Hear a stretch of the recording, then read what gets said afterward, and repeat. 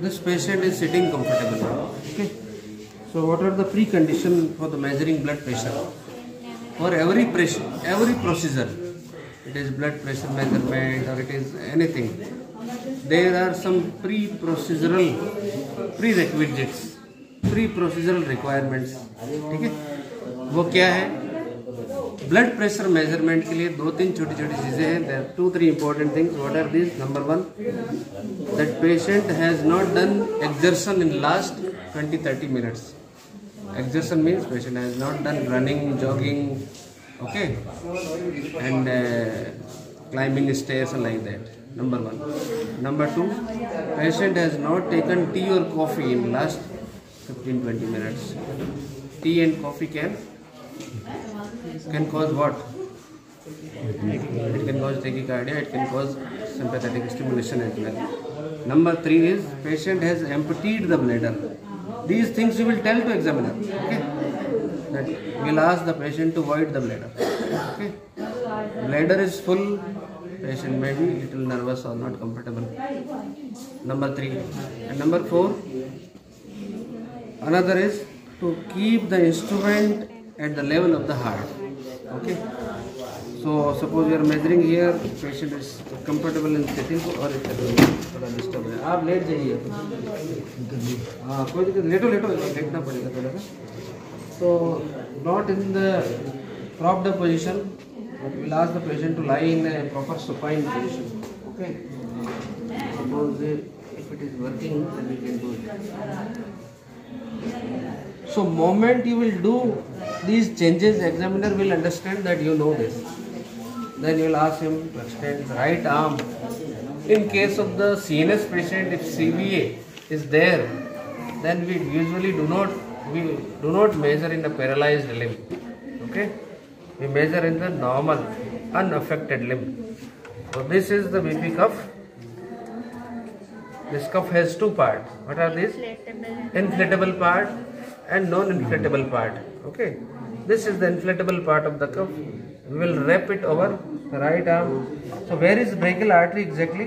It is in the medial side of the cubital fossa. Okay, just medial to which tendon? Biceps tendon. Biceps brachii tendon. Okay, so it is almost here. So middle of this inflatable part of the cuff, we will place over the brachial artery like this. This is almost middle. Then we will keep little above, 1 or 2 finger above. Okay. If patient is having very short arm, then there is no choice. But we have a choice. He is a good length patient. You will wrap it like this. You will wrap it with a good force. Okay. So it should usually allow only 1 finger. So it is called a snugly tight. Isn't it? Then you will usually do by palpatory method first. Usually in the noisy scenes, suppose in OPD, in wards, when there is no pin drop silence, you may not hear the auscultatory with sounds, cortex of sounds. So you will first feel, before inflating the cuff, you will feel the radial artery. You will palpate it. Why? Because suppose you have inflated it up to the 200, then you are feeling radial artery which is not expected. Okay. So what will happen? If patient is having peripheral vascular disease, suppose peripheral pulses are not there, you will wait for radial artery, you will declare BP is 70, patient is good. Okay. So he is maintaining perfusion everywhere, but the peripheral pulses are not there. So first of all, you will palpate the radial artery, see it is very good, then you will start inflating it. Up to 30 millimeter above the disappearance of the pulse. Okay. Then we will deflate it 2 millimeter per beat. This is very important. So I have taken the idea that this patient has systolic blood pressure by palpatory method is 120 millimeter of the mercury. Then I will deflate it. Then I will use the stethoscope. Now I am doing what? Auscultatory method. You should keep these ear pieces of the stethoscope directing outwardly. okay, anteriorly. Then you will always check it. Okay, what you do, you just put in the ear, you put it here, and there is no sound because it is not properly rotated.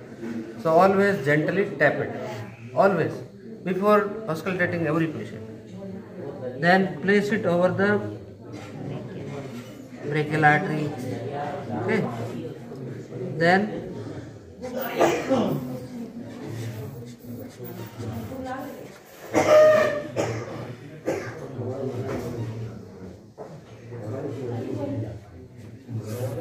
so suppose in this patient it is 120 by 80. Okay. So how do you describe it? Blood pressure is 120 by 80 millimeter of the mercury in right arm in supine position. Okay, this is how you describe it. Then one more thing, that why do we always take by palpatory method first and then auscultatory? Because one is the noise which can disturb, another is something called as auscultatory. Anyone has heard of auscultatory gap or like this? Yes, sir.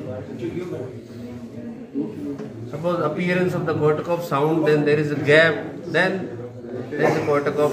Okay, the Korthoff sounds are 1, 2, 3, 4, 5. What are these?